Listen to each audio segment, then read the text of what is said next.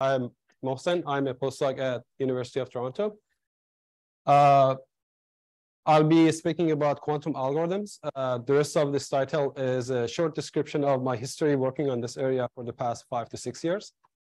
I started working on quantum algorithms for fault-tolerant quantum computers, and then recently I'm involved for algorithm for near-term quantum computers as well. Feel free to ask any question during the presentation if you have any. So for the, I guess this is not working.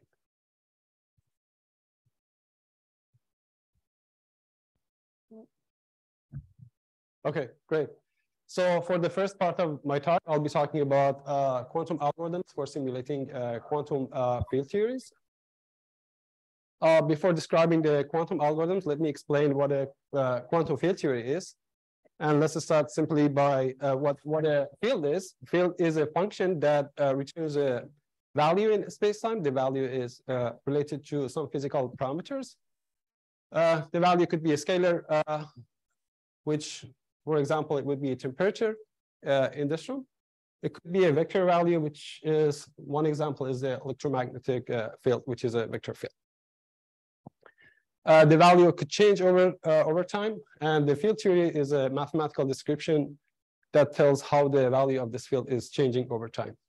There are some restrictions on the way that the field is changing. So all restrictions is within the Hamiltonian or the field theory that describes this evolution of the field over time.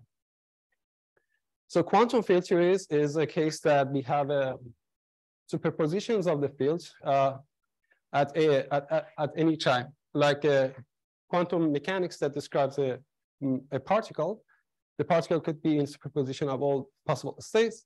Quantum field is describing the case that the field is in the superposition of all its possible values.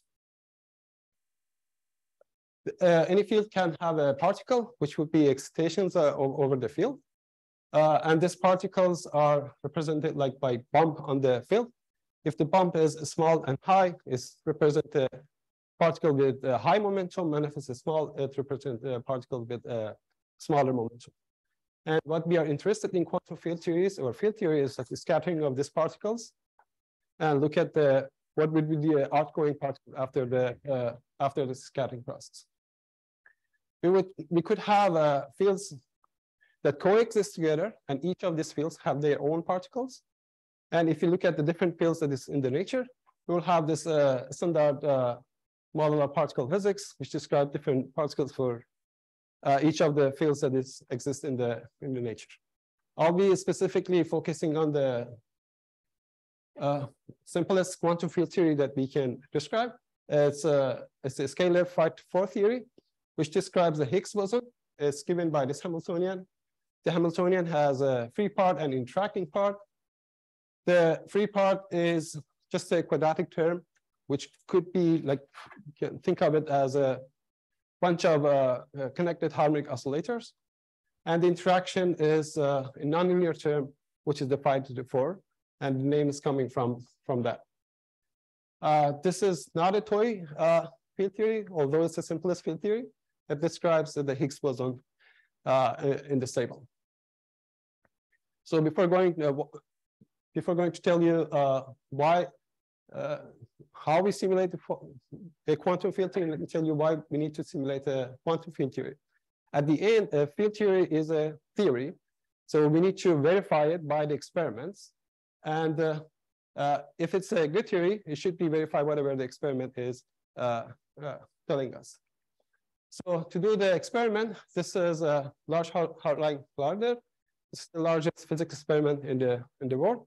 So in order to to verify the results of a quantum field theory, this kind of experiment, which is very expensive to run, tells us whether the field theory is consistent with the experiment or not. So it's kind of verification of field theory.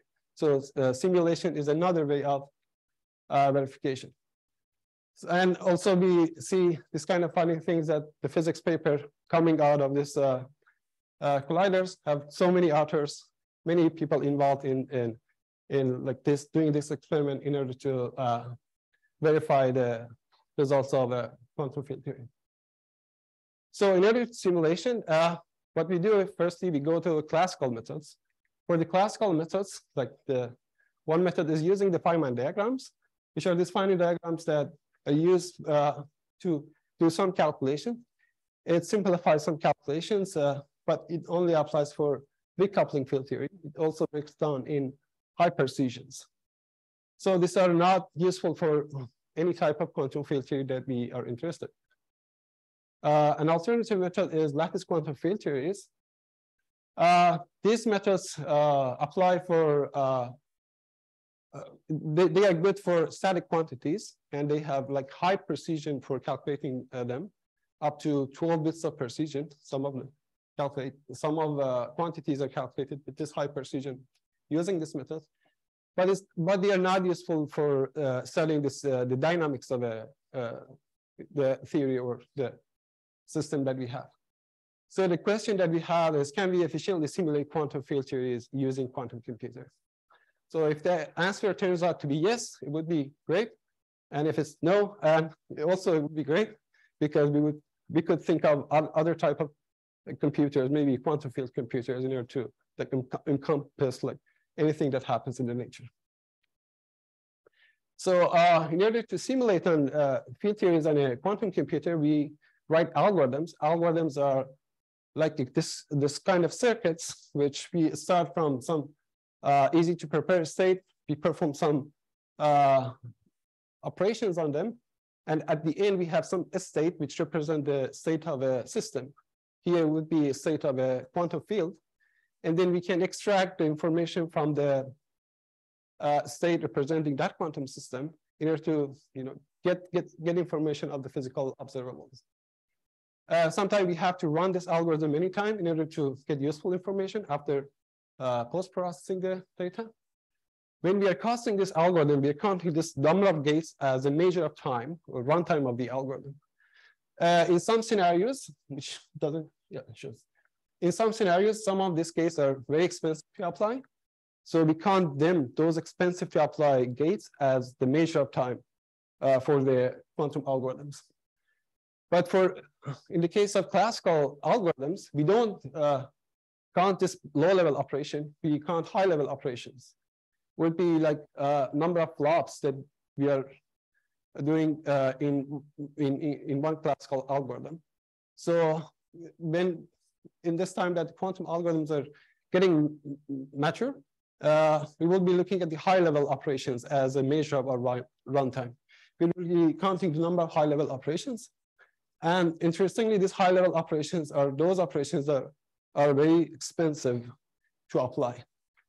It would be a very, quantum version of random access machine for classical computing. There are some building blocks of quantum algorithms that are used as a subroutine in many algorithms, or Hamiltonian simulation. In this problem, we are given a Hamiltonian, and what we want to do is to simulate the time evolution operator, which is this operation. To decompose this operation in terms of like basic operations that I described earlier. In order to do efficient simulation, we have to be given this Hamiltonian and efficient way, which are usually they are given by oracles, where the oracles specify the location of non-zero elements in the Hamiltonian, and also the value of those non-zero elements.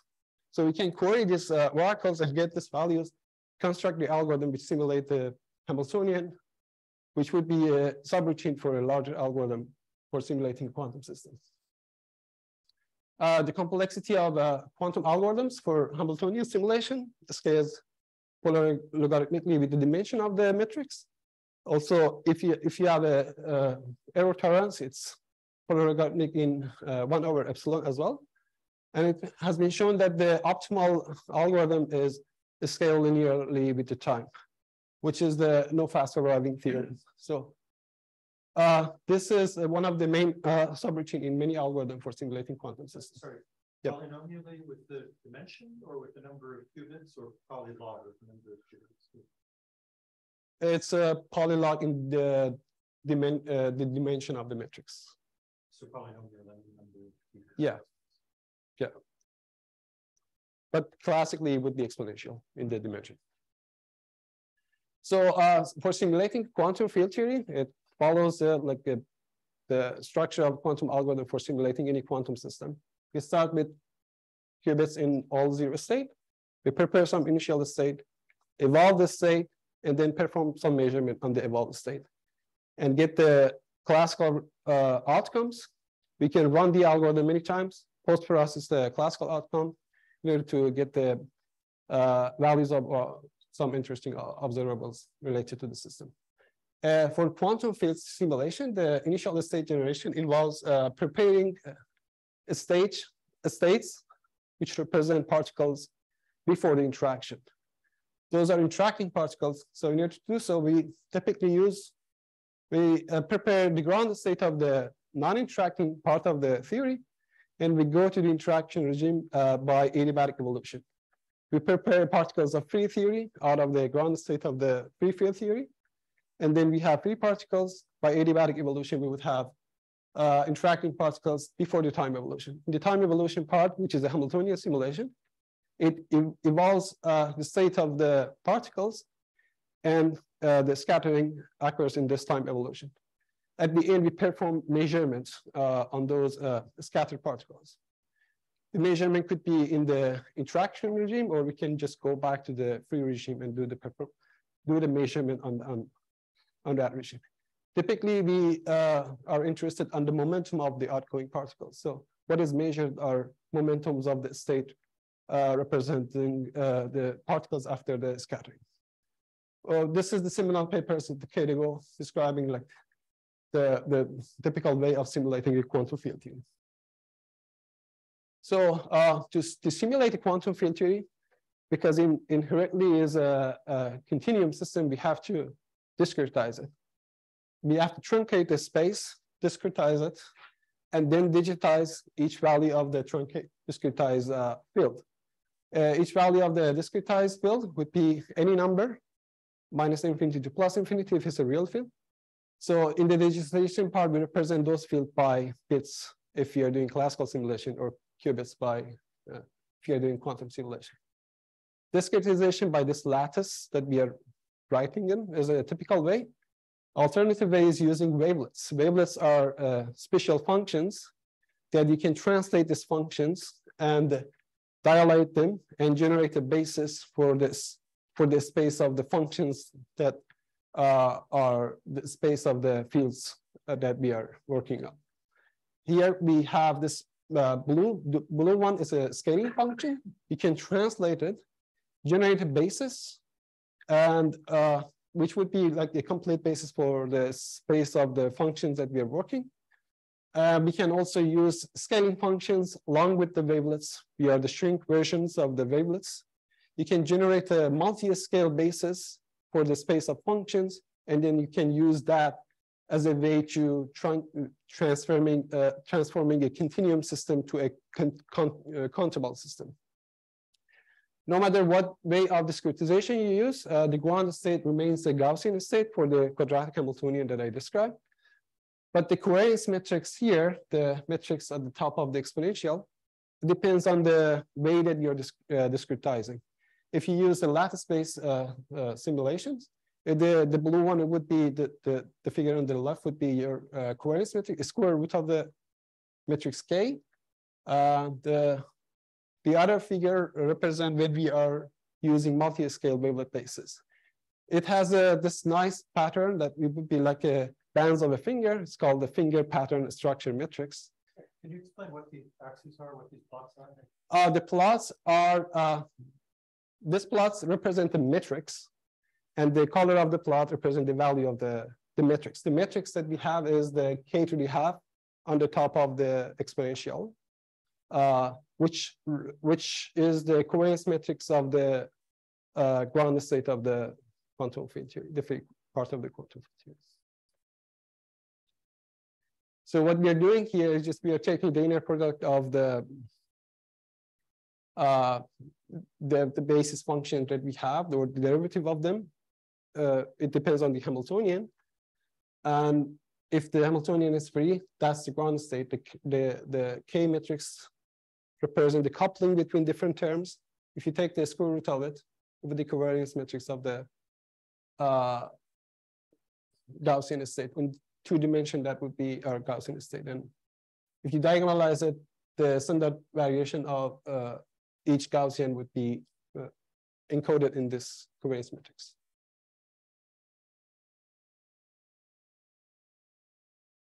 Is that the answer? Okay, so then we have this matrices that is coming from the discretization of the fields.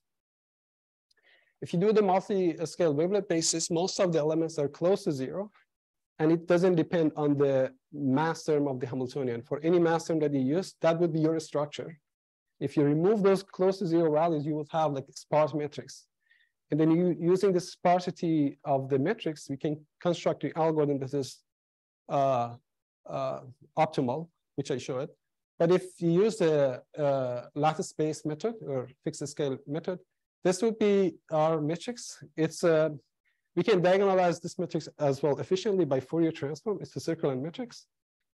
And we can construct also algorithm based on that method. So question. So you mentioned that you truncate, you have a space. Yeah. So of course, for the initial state, we can it's clear to decide the truncation, but then you evolve it in time. So how do you know what? We truncate the space, which is the domain of the functions that we are working with. That's the truncation. But when we are discretizing that truncated space. In the lattice space method, the discretization is the discretization of the domain, but in the wavelet basis, what we are discretizing is the space of the functions. So we are taking countable to uncountable. The truncation, say, space, yeah, it's X, yeah, your coordinate was X. So you have the X here represent the field. So this X could be like phi. Phi is the state of the field. So in the ground state, we have superposition of different field distributions. Except when you say the field X is a vector, as you're saying K is a matrix. So yeah. In all different modes. Yeah, exactly. It's infinite dimensional, but once we are doing the discretization or truncation, also we have 2 types of truncation. Maybe that's part of. One is this truncation of the space itself, and the other one is truncation of the field, the Hilbert space. Instead of using wavelets, we have a non-interacting theory, and we just did a usual Fourier decomposition into energy modes, K modes. Yeah. Then this root K would just be diagonal, right? Yes. So you get a more complicated matrix because of the wavelet decomposition that you choose. If you work on the momentum basis, that would be diagonal, but it's not in the momentum basis, it's on the field representation. So even if you use the Fourier basis, it's like we have the phi. About the different K modes of the field. Yeah, it would be phi versus the derivative of phi. Derivative phi is the momentum representation, but the phi itself is the field representation.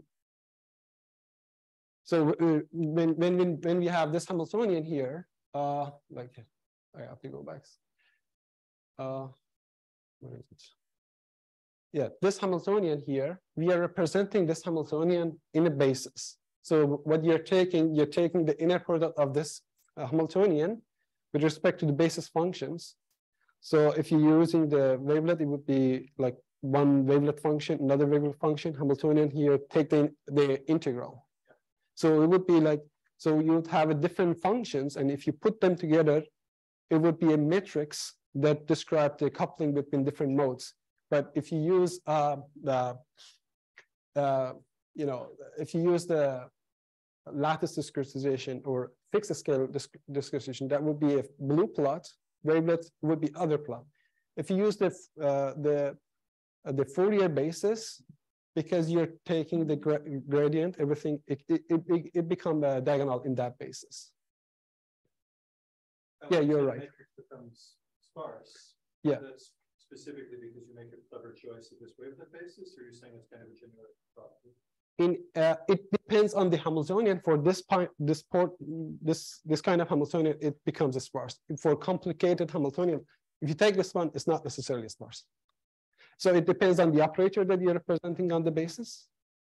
Sure, but even for the simple Hamiltonian, I'm just asking, is the matrix guaranteed to be sparse? Yeah, guaranteed to be sparse. So even if you didn't do the wavelet? No. Okay. If you do the multi-scale wavelet decomposition, it would be a sparse. If you do fixed scale, it won't be sparse anymore. That's the property of the multi-scale. And that's one useful features of the wavelets, that when you're going to multi-scale, it becomes a sparse matrix. What you're doing is like, you are representing this differential operators on a wavelet basis. And it has been shown that for many differential operator, this representation becomes a sparse matrix.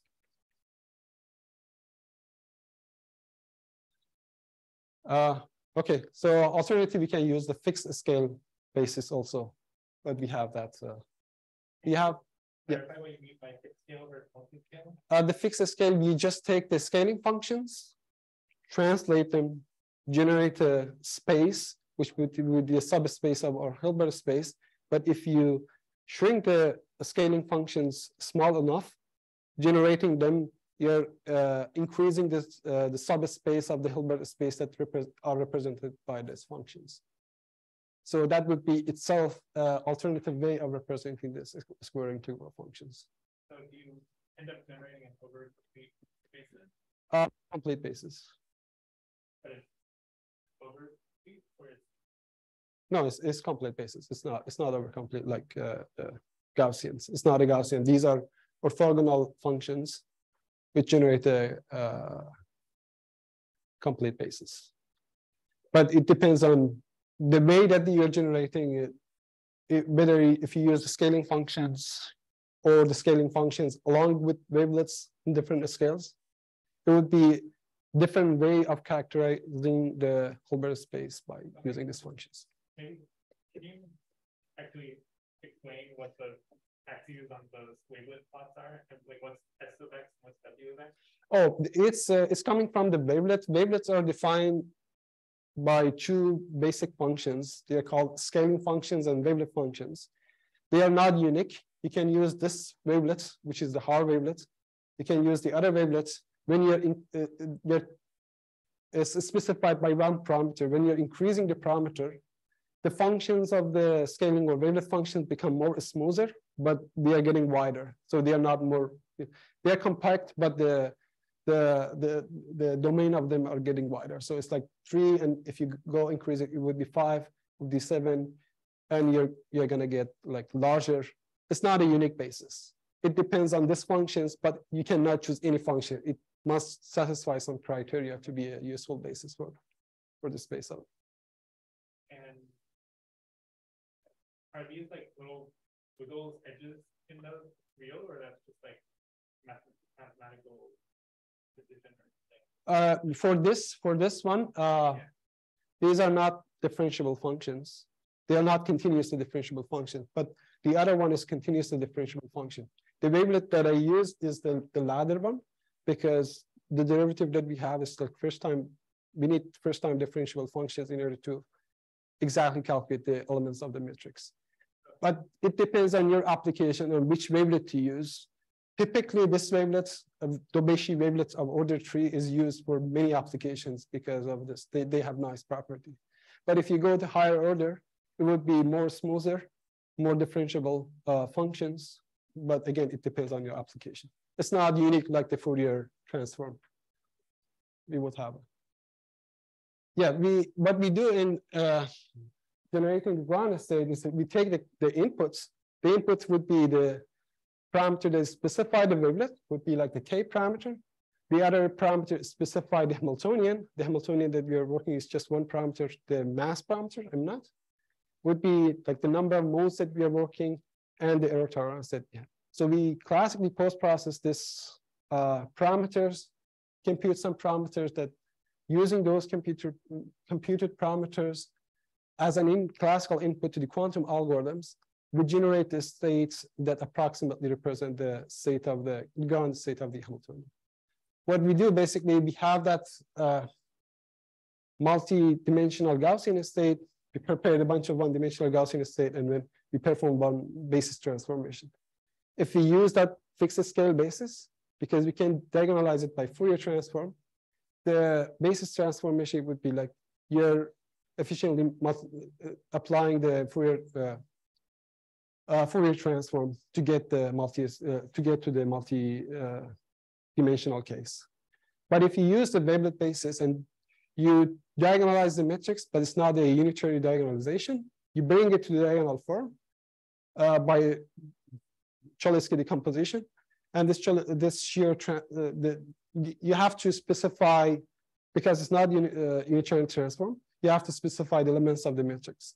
This S matrix are specified, the parameter that is specified at transformation. We take that as a classical input into the basis transformation and map it to bunch of one-dimensional Gaussians to one Gaussians of multidimensional Gaussians. So we show that like even like classical and quantum parts, the cost is scales close to linearly with the number of modes, and we also show that this is optimal. Any algorithm that is sublinear in terms of the number of modes would generate a state that won't be accurately representing the ground state of the free field theory. So part of it is coming from generating one-dimensional Gaussian state. The method that we use a novel method for it, based on doing some testing an inequality on a quantum computer. What we do, we are doing this kind of transformation where we have 3 registers here. The last register is one single qubit. It's the flag register, and the flag is up when the value of the first register is greater than the second one. Otherwise, it keeps down. And we can do this in superposition on quantum computer. This enables us to prepare some states much more efficiently than the standard methods.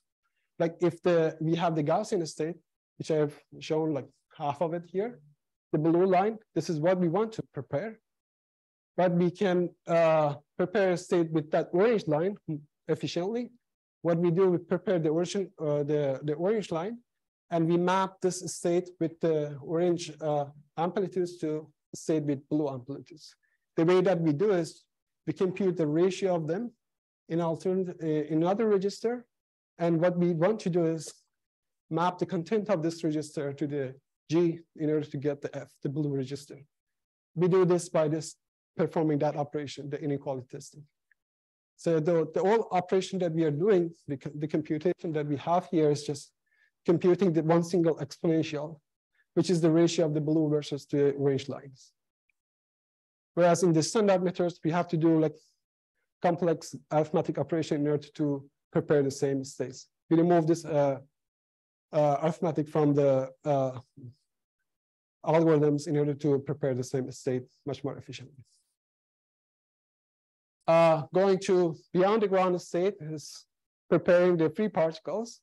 When we are using multi-scale wavelet basis, we have a description of the theory in multiple scales.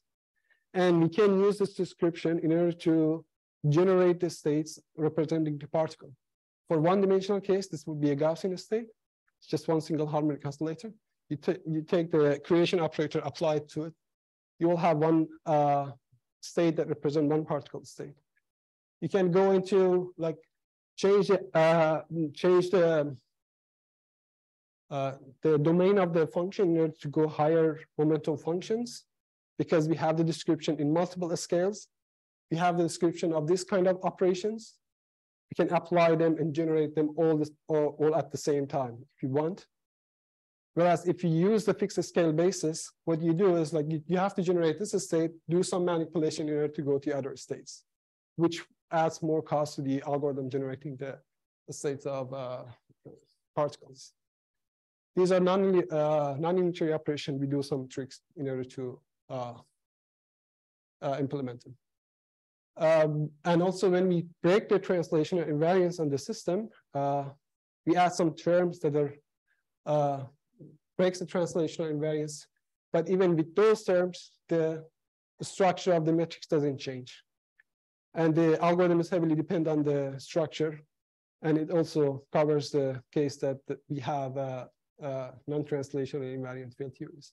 We can generate states of those theories using multi-scale basis.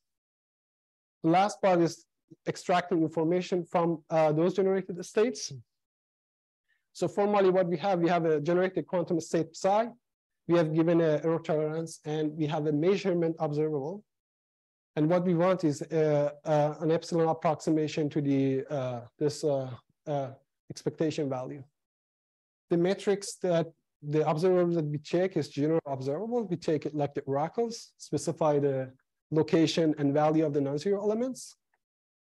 If you use the standard methods, there are a bunch of methods like the Hadamard test, which you just run this simple circuits. You have to repeat this circuit in order to get the information, and the number of repetition depends on your error epsilon.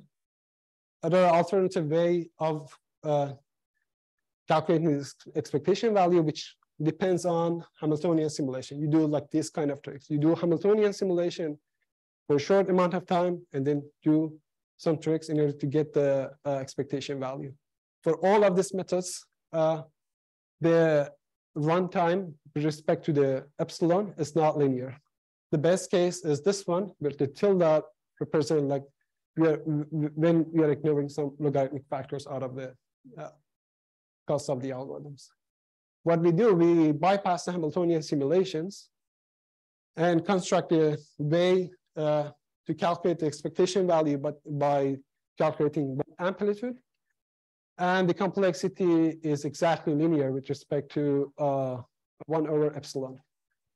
This is the Heisenberg limits, which applies for general observable. You cannot do based on the Heisenberg limit, you cannot go sublinear. But the way that we prove it mathematically is the optimality of the algorithm is reducing the approximate one problem, which is called the approximate mean problem, to the measurement problem. The first problem is proven to be optimal with respect to the error epsilon. In that case, we have a function given by oracle, and we query the oracle in order to get the average of the functions over the values. The number of queries scales linearly with 1 over epsilon, and that's proven to be optimal. When you reduce it to this problem, we show that this is also optimal. This I should mention that applies for general case. There are cases that we can break the Heisenberg limits, and we can have sublinear algorithm, but this is the best thing that we can do for a general case. So this is what I had to talk about the term quantum computers. So for the last part, I'm gonna talk about the empirical hardness models, which are tools that we can use for predicting hardness or complexity of one algorithm. So we are looking at the average case complexity rather than the worst case complexities that I've mostly described in the first part of my talk. Question then about the first part. So what types of questions can you address with the method? So you prepare the initial field. Yeah. So just when you show, for example, they discuss the experiments, of course there's a collision. Yeah. So can you read these types of? Yeah, for general algorithm that I described, it's like it involves Hamiltonian simulation and measurements. The Hamiltonian simulation is already optimal. What we were working on the initial state preparation, because that was the most expensive part of the whole algorithm. So we removed that part to be more expensive. So the entire algorithm now is optimal. But for one class of quantum field theories, not for any like standard models. It's just the simplest quantum field theories. But yeah. But then what types of questions can you address with this tool? It would be like a scattering process, simulating a scattering process in quantum field theories, measuring momentums of the outgoing particles, or any other things that we are relevant to quantum field theories. These are the questions that we can address by quantum simulations. Is it being done? Yeah. That's the first part of the Hamiltonian simulation or the measurement. There are algorithms for doing it. The state generation part was the most expensive part. We removed that part, but for another type of quantum field theory, you have to devise like is quantum field theory dependent. But for particular class of field theories, you can do all of this operation and calculate some, expectation value, some observables related to field theory. But mostly what has been done is calculating, simulating a scattering process, and also calculating some expectation value related to quantum field theories. When you say what's been done, you mean what people have designed algorithms to do, not Yeah. what's actually been implemented on a quantum computer. No, these are, far future things, which are, theoretically show that by quantum computers, you can simulate this type of quantum field theories. So I guess what I'm curious about is how far do we have to get to actually see quantum advantage for quantum field theory calculation? How many good qubits would you need? In order to do the simplest quantum field theory that I We could do something faster than we could do it on a classical computer. This is exponential on the classical computer. That's the issue. Yeah. In order to do it, I've just with a rough estimate, I've constructed a method that it requires 1,000 logical qubits in order to like very simple calculations, and also with not so accurate calculations. But you think already a calculation that would be hard classical? Yeah, it would be hard classically. Those, we can do those, but it's like more, as I said, for simplest quantum. 1,000. If you have 1,000 logical qubits, perfectly functioning operators, then we will have we would be doing something that we cannot be doing classically. But that something might not be something that is useful or describing something very important. Yeah, but we are very far away from simulating a standard model of like this type. So for the empirical hardness model, so we typically when we are considering problem, the hardness of the problem. Yeah. Yeah. So I'm just wondering about the classical hardness of it, because it seems like you already know, like you don't know the exact eigenstates, but you know as far as representation already. Yeah. So is it clear that you could make a classical algorithm that takes advantage of that sparsity, do some kind of perturbative? Yeah, the issue is that we want to generate a state even for like 40 qubits. The space, the memory that we need to store that 40 qubit would be more than 4 terabytes. So if you make it 41 qubits, like exponentially exploding space that we need to represent the field. So it's just we just stuck in the representation, not alone to go to the simulating the dynamics or even. The representation you're talking about, so like qubit position basis representation? It doesn't matter. It doesn't matter what representation that you're using, but if you want to generate the ground state on a bunch of qubits, the memory size that you need to represent the states is exponential with respect to the number of qubits. So even though the matrix is sparse, you're saying the number of elements that I need to keep track of in the matrix is still growing exponentially. Yeah, that's the issue. Yeah, that completely answered. But okay. if it's, shall I continue? Okay. So for hardness of a problem, we classify the problem based on their hardness. There are classically easy problems or quantumly easy problems, but there are problems that are hard even for quantum computers. There are examples of it, like traveling salesman problem. When you are a bunch of cities and you're looking at a close path in this city that visits every city and has the shortest path. It's a widely studied problem in classical setting. It also applied to monkeys that mimic the traveling salesman thing. It's been studied for centuries, and there is no efficient algorithm for this type of problem. The other one is satisfiability problem, that you have a bunch of different clauses and you want to satisfy all of them. Specifically, if you look at the 3-SAT problem, where the size of each clauses is 3, that would be NP-complete problem, which are the class of the very hard problems in, for any type of the algorithms. For larger clauses, you can map it to 3 sets. So for these are the parts of this very hard problems. And there is no efficient algorithm for them. They are widely used in applications for different industries. There are people constructed algorithms for solving this thing. But when we are considering this efficiency of this algorithm, so the main question that we are answering in the empirical hardness model is how hard is it to solve a given problems in practice using the best available algorithms that we already have for this type of a problem. Clearly, the theoretical analysis is hopeless here. For example, if you look at this here, we have 500 nodes. And if you look at the traveling salesman problem for this randomly generated 500 nodes, it wouldn't be, by theoretical analysis, we wouldn't be able to solve it within our lifetime. Whereas I'm going to run one algorithm, which is looking at, it's not running,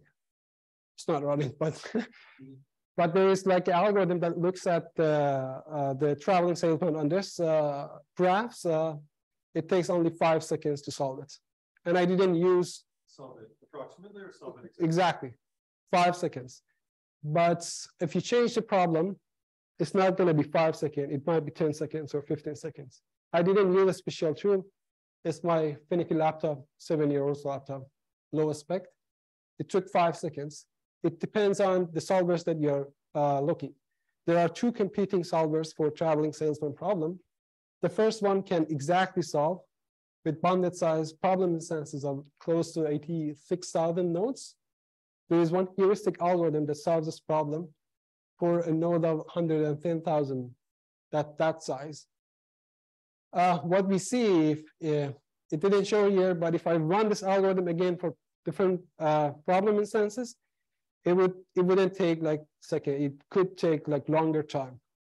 So what we have this competing algorithms for solving the same problem is that first, it doesn't have any theoretical guarantees that to have exact solution. Although for bounded size problem, there could be algorithms like the Concordia that I've shown here that is exact. It works surprisingly well in practice, like the example that I showed here. And also, the performance of this algorithm varies a lot. It could take a few days or few months or few milliseconds to solve the same problem that theoretical analysis shows that you cannot solve it efficiently.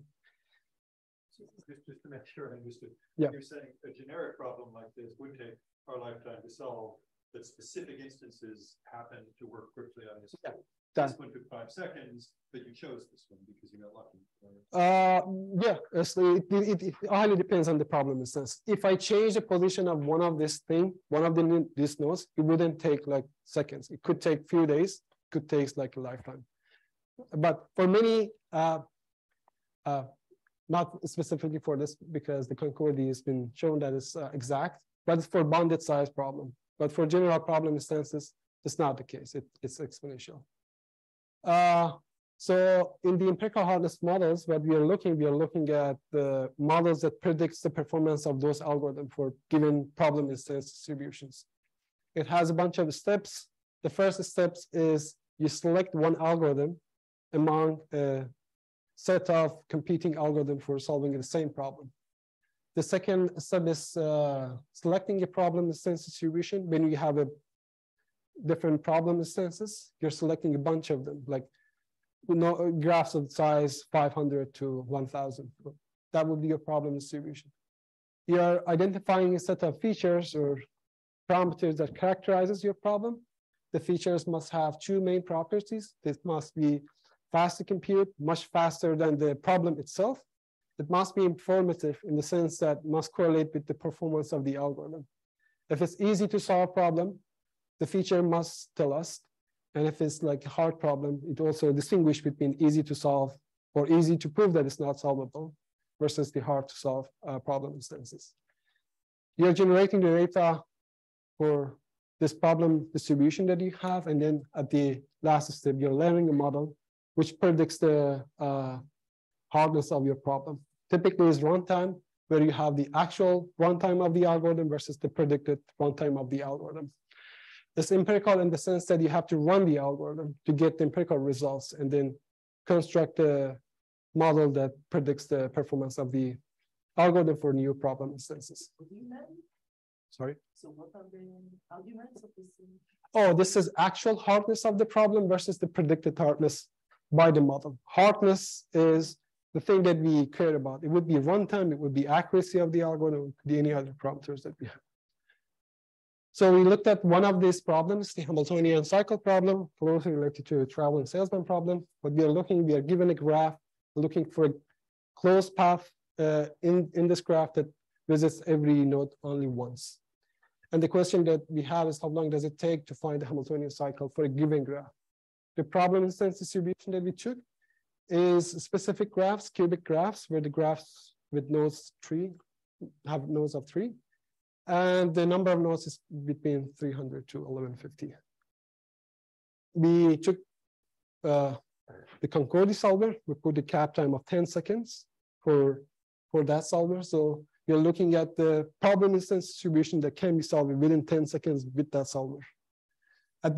We overall, after around 70,000 problem instances, we excluded this cap data from the all data points. At the end, we have 40,000, close to 40,000 problem instances that can be solved within 10 seconds with that solver. And we constructed a model that predicts the performance or runtime of the Concordi for this set of problem instances that we have considered. As you see, it has a high Pearson correlation values.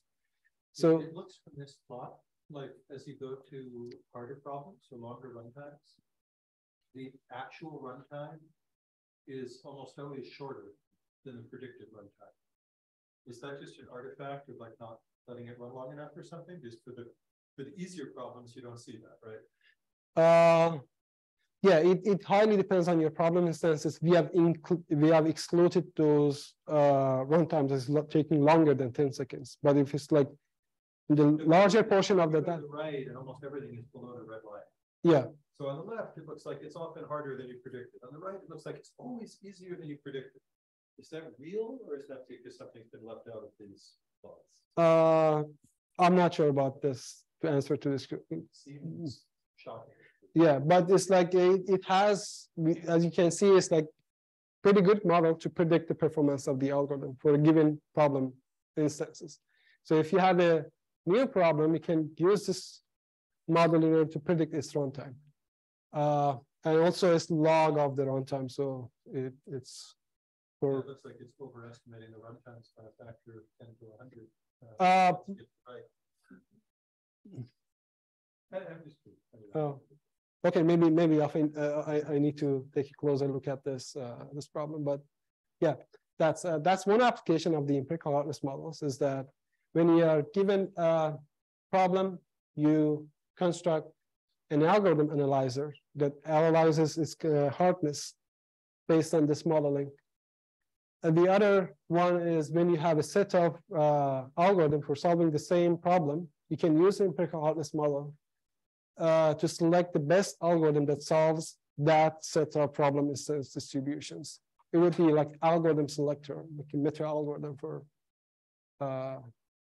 choosing the best algorithm. The last application is configuring the parameterized algorithms. When you have an algorithm that depends on so many parameters, with respect to some problem instance distribution, you can tune these parameters using empirical hardness model that applies for that set of problems and chooses the best parameters for that problem. So it's just the final minute and just our vision for quantum case, which is a work currently being done. What we want to do is apply empirical hardness model to configuring the near-term algorithm, which is mostly parameterized quantum algorithms. And we will be looking at the parameters that makes the algorithm to perform well for particular problem distributions. We can also make a quantum meta algorithm that selects the best algorithm among a set of quantum heuristic algorithms for particular problems that we have. Also, there are problems, there are characteristic of features that you cannot calculate them efficiently classically, but if are like some correlation functions that you can calculate them efficiently in quantum computer, we can use them as a feature for classical empirical hardness models. And the final goal is to construct purely quantum empirical hardness model to predict performance of the quantum algorithm for different things. The end, thank you for listening. Also thank many people that were involved in this different things that I mentioned and different funding agencies. Thank you.